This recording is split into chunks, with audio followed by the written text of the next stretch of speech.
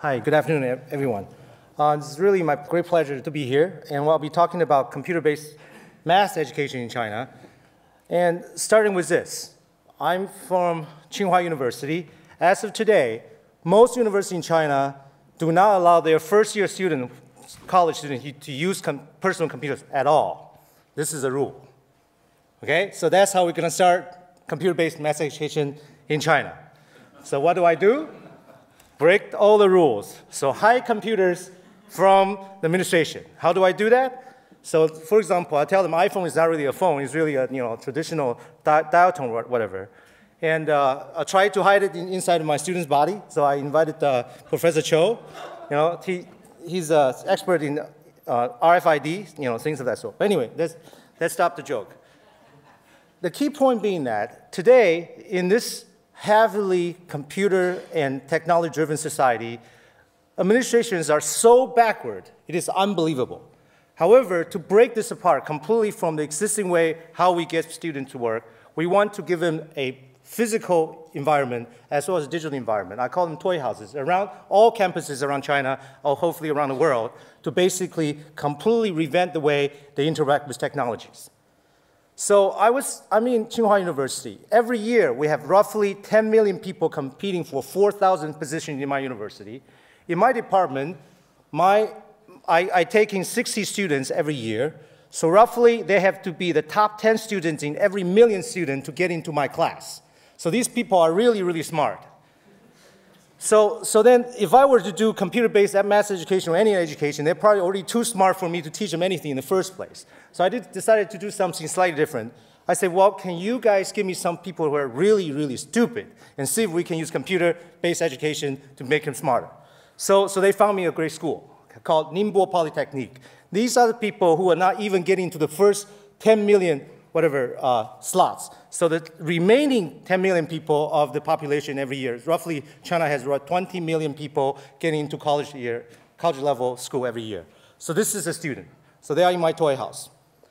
So I talked to some of the mathematicians. They said, well, how can you possibly teach these people advanced math, especially calculus? It's unteachable.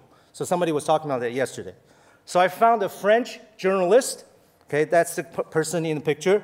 He is running a social enterprise called Makerspaces.org. So basically, I said, well, you can come to teach my students math. He said, I don't even know calculus. How can I possibly do that? There's no problem. Well, just come, man. We'll see how it works. So I asked him to run this social enterprise session to use brainstorm sessions to have students think about what kind of thing you can use calculus for. So very quickly, they realized one example proposed by this French journalist was this Nobel Prize winner, starting from the beginning with $27 US. He loaned to some poor woman in India. Soon they grow up to a bank with $100 billion US loan. So that's the notion of infinitesimally small and infinitesimally large in the real life. So things of these sorts are very, very interesting ideas to first get people engaged with the content. So in this toy house kind of environment, I took away all the chairs. So it's basically just open space. And then I tried to create a new society for learning. So following lawyers' idea. So I used lawyers' idea to change engineering education, which is totally permissible in China because they don't care about law in the first place. Did I say that? Okay. So first of all, this guy, who is also the creator for this thing called Creative Commons, the father of Creative Commons, he says that all societies are moved by four forces.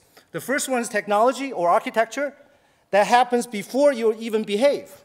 This is infrastructure that constrains your behavior. Law are the things that punishes you after you have done something wrong or rewards you with something after you did something good. So this is the front and back. Markets are the value judgment, money, that attracts you to do things. Norms are cultures that push you to do things even you don't want to. So it's push and pull. So before, after, push and pull, space and time and space basically covers all behavioral activities of humans.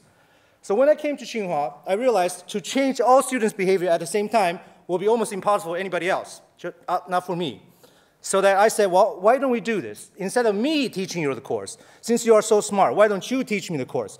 So the parts in Chinese, the blue area are the time students are required to actually give me lectures during lecture hours. every week I only have three hours with them.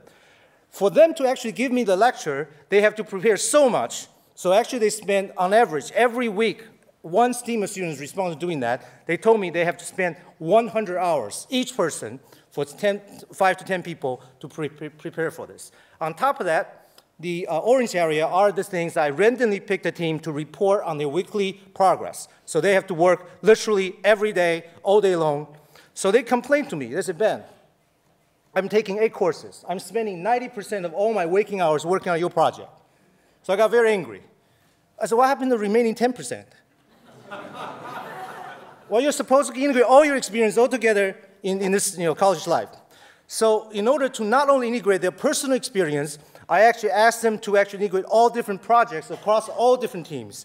So this is one of the things that they wrote this blog and actually talking about different templates. So all these different teams can use a template to basically combine different projects. So every single project has a name. So I'll show you one of the projects later.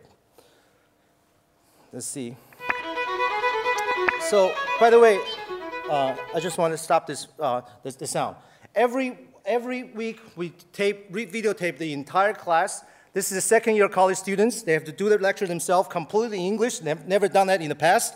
So if they actually go over time or under time, I use a machine gun to shoot at them, a fake one, of course.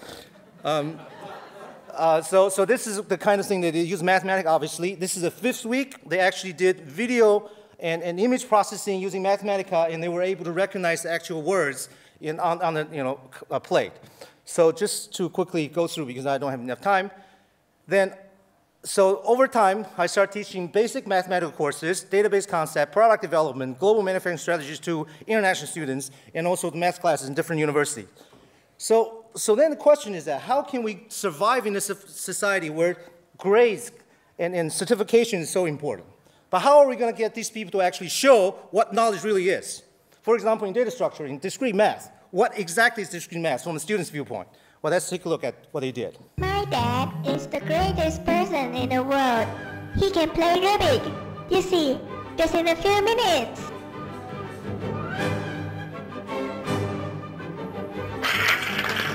So by the way, every team of students did something like this. I didn't ask them to do because the norm, everybody else did it. They have to do it themselves. It's not a big deal. My daddy is a worker. He can also make it.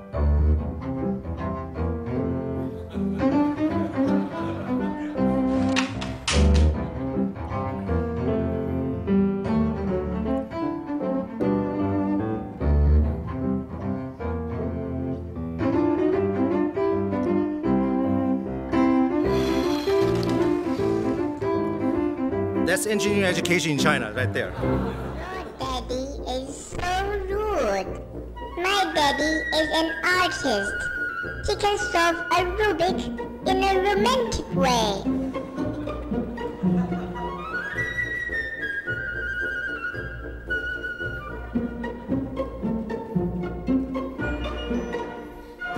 Hey, Benny. What about your dad? You said your dad is a professor, right? Can he make it? I'm not sure. Your dad cannot play Rubik. No problem, Benny. I can make it. I can make it.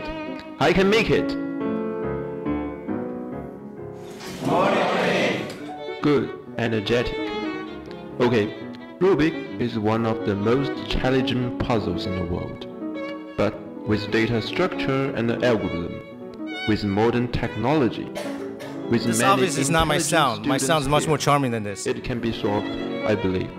Now, I would like a group of students do a meaningful job. Make a program that can solve a Rubik. Group 8, how about you guys? Any problem? Good, confident and determined. So they went on, every team made a video for reporting the result. They dramatized the entire class. They have outdone every other team. They actually wrote this algorithm and also computer program from scratch, and they were trying to cheat. So they download some Java program, they download some C program, they want to put them together. It turns out they have to actually went through a huge software engineering problem to get it to work. At the end, they still got it to work. So the second year a student at industrial engineering department who all hates programming. So I just want to, because time limitation, I just want to show you it actually got, got solved and is a real thing. So on top of that, I don't want to just do things in digital world. I want to relate to the real world. So actually, I built this, I have students actually build this thing. So this is actually the physical environment. This is a real helicopter pilot. He happens to came over to give me a talk. And the other Netherlands guy, he's actually an engineer in Philips doing medical imaging processing. So you can see this is a shuttle-less light. We have sofa, we have 3D TV, we have a refrigerator full of sodas, right? So this is how I keep everybody keep working overnight. So we have many partners. We have UNESCO, we have a global CDR initiative, we have Makerspaces around the world. So I don't have limitation and shortage of good teachers. But at the end, how can I get these really stupid students to see math in everyday life, right? So I say, well, no problem. There are people from Malaysia. Malaysia students are comparatively, you have to think that they're much more, on average, more stupid than Chinese students. But their student, in the first year, in the first semester, built this entire, on the right-hand side, this entire, full quadrocopter, everything, including this single-chip programming. So our Tsinghua University student in the aeroastro department, third-year graduate school student can only do a 3 propeller thing, right? So obviously that's much more stupid than the other people. So basically I said, you come to the school and show this to the kids, and then I want them to actually do this at Ningbo Polytechnic, where these people couldn't even get to college. So I found a student from Shanghai who actually designed this in one day. He can actually assemble the whole thing and get something to fly. So you can buy a bunch of really cheap, almost scrap parts, and he actually managed to create a procedure. He can put this together within 1 hour, everything off the shelf or off of the garbage place. So I have him come to my class and teach all these Ningbo Polytechnic students. Within an hour, the students actually physically assembled this and got it to fly. So after this, all these students started working very hard, and they started writing the blog. I require them to write weekly blog, and they say they completely changed the way how they see about math. Because I asked them to write weekly learning blog, and I use Google Analytics to track their behavior so people know that everything they do is actually on the world market. So how can I really show that Ningbo student not only can assemble these things, but also learn the mathematical thing? So I give him Mathematica. So I give him notebooks produced by my Tsinghua students. So Tsinghua student did this, the 2D example using so-called randomly exploring tree, a very sophisticated algorithm created by UIUC professors. And then the Ningbo student got it to work in 3D. So that shows that this is actually graduate student work. This kid is actually second year Polytechnic vocational school students. So then the president of the university got really angry and also nervous about this. He said, well, you got all these secret, how do you say, this is a national security kind of technology running in my laboratory in this vocational school. What am I going to do with this, right? So put it simply, I'm trying to set up many toy houses around China, coupled with so-called makerspaces in the non-school area, so I can easily attract the venture capitalists and also professional engineers who actually work with my students to get something done. So these are some of the labs I already set up. This one on the right-hand side is about 600 square meters. The equipment is absolutely astonishing, okay? Makerspaces around the world, probably some of you know, is places about 100 or 200 square meters that for people who are really good engineers to get together to create something interesting.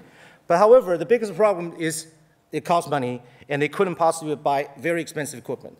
But schools around China, they are overinvested. They have so many empty spaces and extremely expensive materials and manufacturing equipment. They don't know what to do with it. So it's very easy to get them to work together. So this is the Maker Carnival we just did just last month. So as you can see, there are about 1,000 people showed up. And we do this because we want to run a big one next year in China again. Last year, the Maker Fair in San Francisco was 80,000 people. And this year, the same event in San Francisco alone was 160,000 people. I don't care about the number of people in China because they're simply too much already.